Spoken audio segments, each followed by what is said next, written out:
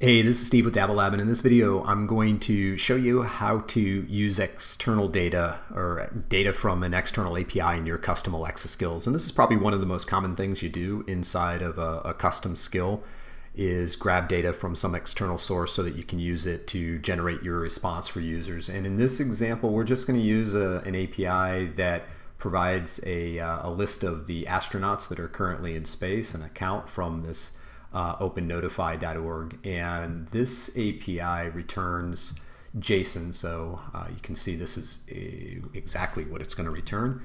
And we are going to, you see this people collection here has a list of the astronauts that are in space, and we'll just grab the count. Actually, it provides the count here too, so we could do that either way, but let's go ahead and look at doing that. So I'm going to use the ask CLI, which is relatively new, to create a new skill project called Hello World, like that.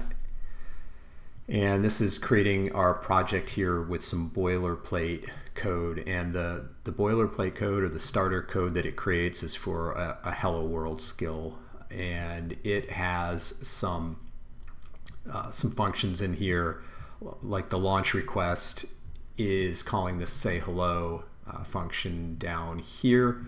And by default, it just returns hello world. So it's speaking this back or saying this back. And I've got a little test harness that I use for testing locally. And I talked about this in another video. So if you haven't seen that or want a copy of this code, I'll leave a link to the code as well.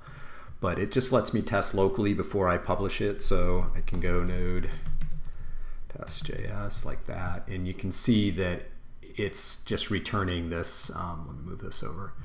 So this response here, hello world, that's the response that Alexa is going to get. And so we're going to, actually let's just deploy this now. So I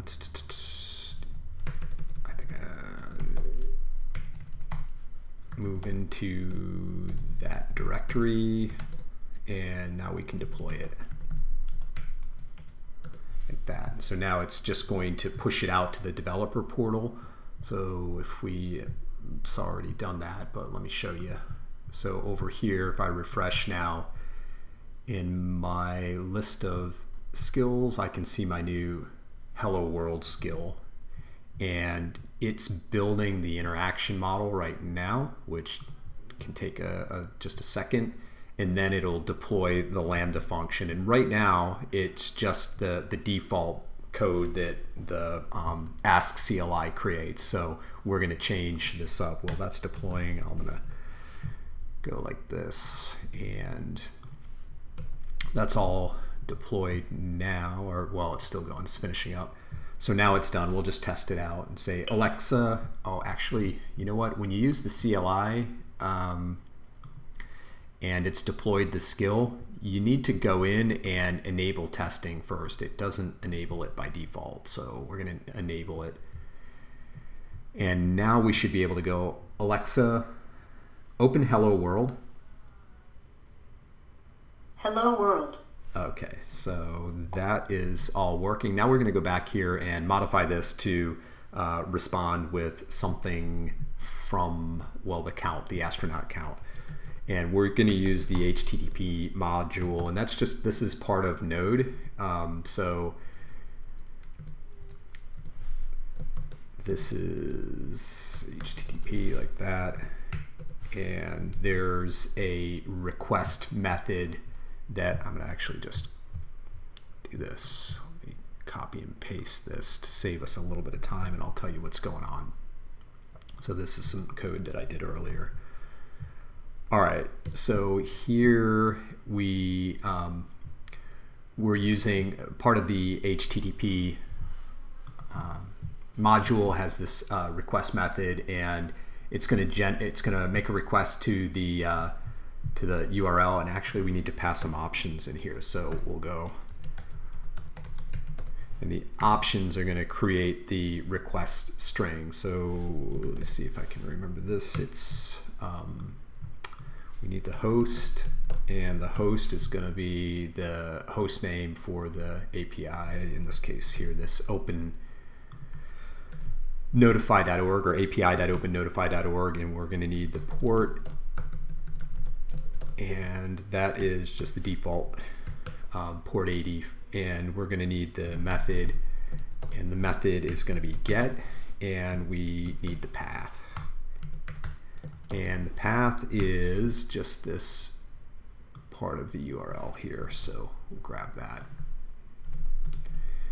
Okay, so we're going to pass the options in, and it's going to make a request to that URL, grab the results, and we're going to push the results into this results variable here, and then parse it into a JSON object, and then respond here with hello, there are, and if we go back over here, you can see again there's that people collection, so we're using the length of that people collection. There's also a count here. We could just do results number, but let's change this people in space. So this should respond with hello, there are however many 6 people in space, and it's also generating a card, which we really don't need that.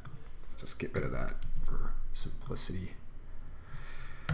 And we don't need this anymore either. This was just the boilerplate stuff. So now I am going to test this. Let's go back over here and test it. Okay, there it is. So we're getting there are 6 people in space. Now we'll deploy it and test it for real. So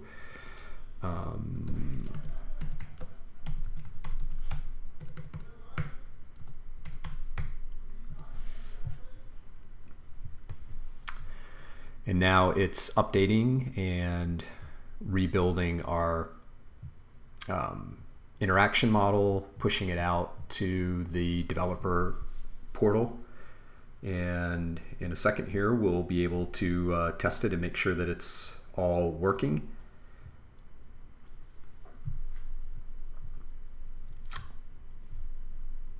Okay.